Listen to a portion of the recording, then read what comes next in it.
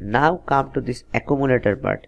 We can see we have 8, 9, 10, 11 inputs, which are AI, AO, clock, and D7 to D0, and we have 8 plus 8, 16 output.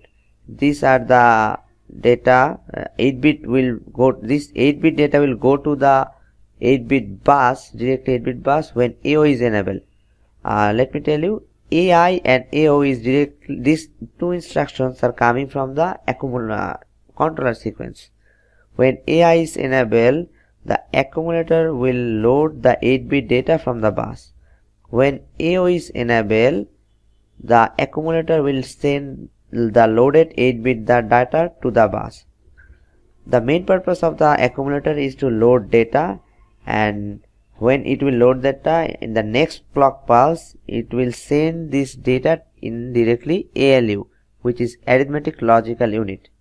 Let's take a look what's inside our accumulator.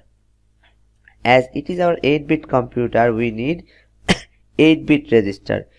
You can see 8 block here. Each block is a 1-bit register.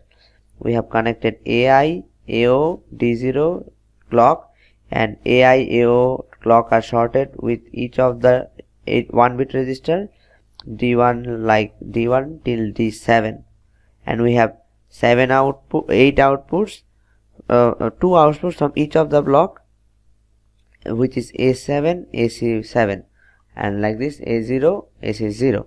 What's inside this? It's a simply D flip-flop. I have already mentioned you that we have created all the register in the same manner, and here you can see this AI and data has been ended, and clock is connecting to the D flip-flop, and the output is coming here.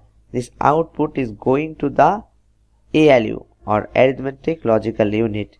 When AO is enabled and AO has been buffered with the output, AO is enabled, the output will directly go to the 8-bit bus.